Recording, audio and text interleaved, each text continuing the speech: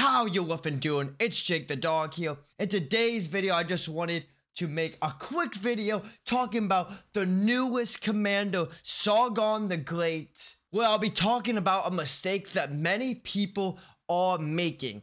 Sargon the Great has been doing fantastic in 1v1s, even at 5-5-5-1. However, Sargon is completely broken. The reason he's completely broken is because, if you didn't know already, the whole point of Sargon is that when dealing skill damage, he inflicts a stack of elude, which one stack of elude increases the skill damage a target takes by 3%.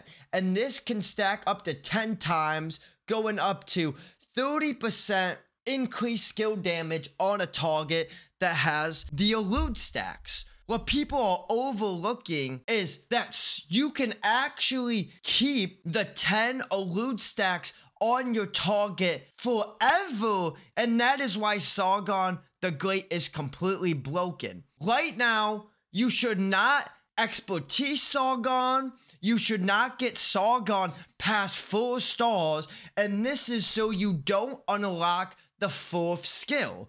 The reason this is the case is because the 4th skill removes the 10 stacks of elude to deal a damage factor. So, if you don't get the 4th skill, theoretically, there is nothing that takes off those 10 stacks, and you can keep a 10 stack of elude on a target for forever, making a target receive 30% increased skill damage forever. So right now, Sargon is broken at 5-5-5 only, as if you get the 4th skill, that will then take the elude skill off. So if you want to go for Sargon's expertise, you should do that, especially if you're going to be a rally leader.